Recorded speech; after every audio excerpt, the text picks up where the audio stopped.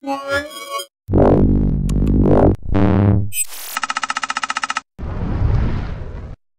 Scott here with Mobile Geeks, and here we are on day 0 of CeBIT, and I have a treat for you because I came across a Ramos tablet.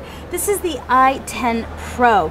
So this might look a bit strange too because it's Android, but it has a Windows symbol. So this is actually a dual boot system. So the iPro 10 is running a BayTrail T processor. So if I just hit this button here, and then I'm going to say reboot, shut down, all right.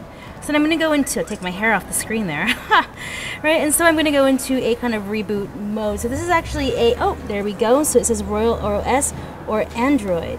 So it'll time out in 5 or 6 seconds. So let's just wait for that. Okay. And then we're going to boot into one of the systems. I think it's going to be Windows. I'm going to cross my fingers. Hope that it's Windows. So to tell you a little bit more about this tablet, it has an IPS display, 1920 by 1200. The Android side is running 4.2. The Windows 8 side is running 8.1. It comes with a lot of options for colors in the back. I think there's like 5 colors, and there's like red and blue and, well, obviously yellow.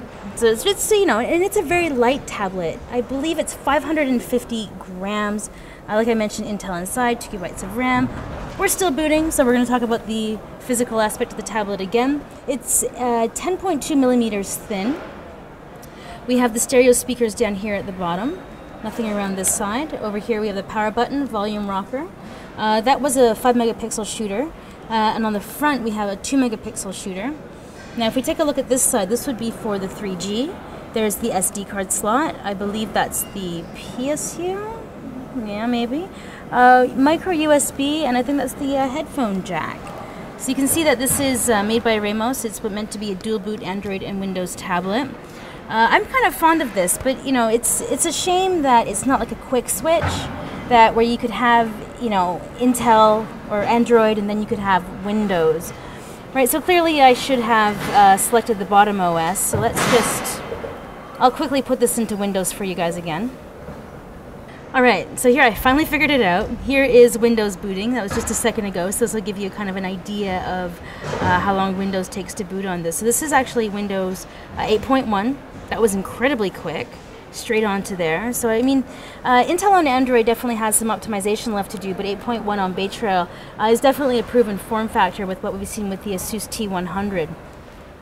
So I'm Nicole Scott for Mobile Geeks, just taking a look at a really cool dual boot tablet, the Ramos i10 Pro.